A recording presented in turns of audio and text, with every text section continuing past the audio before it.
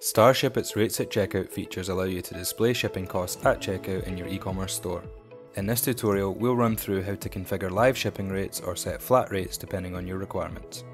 Starshipit offers two methods of displaying rates at checkout: live shipping rates and table rates. Live shipping rates pulls accurate costs from your courier company and displays them at checkout, with options to enable and disable services or adjust margins if needed. Table rates are flat shipping rates that are set based on destination and weight conditions. Note that live rates are not available for all platforms and courier services.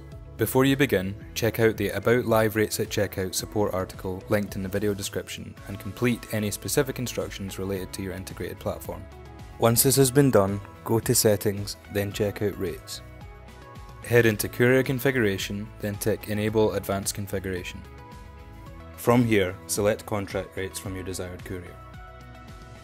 The services you've enabled for your courier will be displayed, split across two tables, domestic and international. Enable the services you wish to display rates for. You can change the name if desired using the Display Name field. You can also adjust the rate using the Margin Type and Values fields. For example, you can add a margin to cover the packaging cost or use a negative value to make your rates more competitive.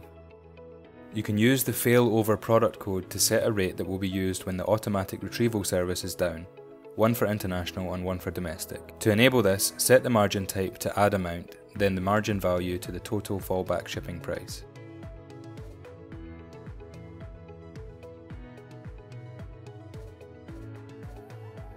You can enable contract rates for as many compatible courier and services as you like. Save your changes when finished. To test your rates, click on Tools, enter an address under Test Rates, select the relevant platform if it appears here. If not, select API, then Get Rates.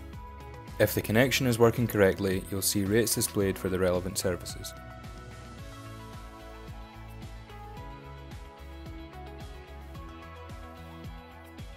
To set up table rates, go to Settings, then Checkout Rates. Click Courier Configuration, then enable Advanced Configuration. The most straightforward way to set this up is to use the flat rate table rates. You can use this one section for all of the rates you want to display, regardless of the courier. The fields here are as follows. Product code and name, mandatory fields. The product code is a personal reference and can be any unique number. Product name will be displayed at checkout. You can name this anything you like. The country code, state code and postcode fields can be empty if you'd like the rate to apply to all of their respective codes.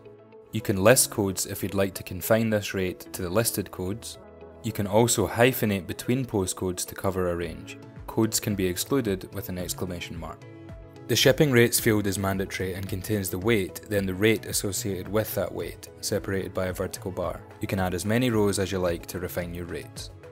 In this example, I want to set up two lots of flat shipping rates, one for domestic and one for international.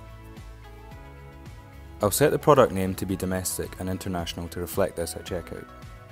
I'm shipping from Australia, so I'll set my domestic rates country code to AU and I'll set my international code to exclude AU so that it covers every other country.